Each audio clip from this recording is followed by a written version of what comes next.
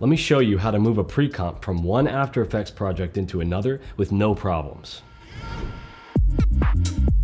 If you have to do it, moving comps from project to project sucks.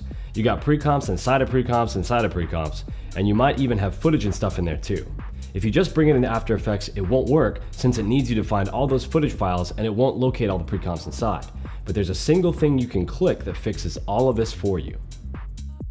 Select your parent composition, and on the top left, click File, Dependencies, Collect Files.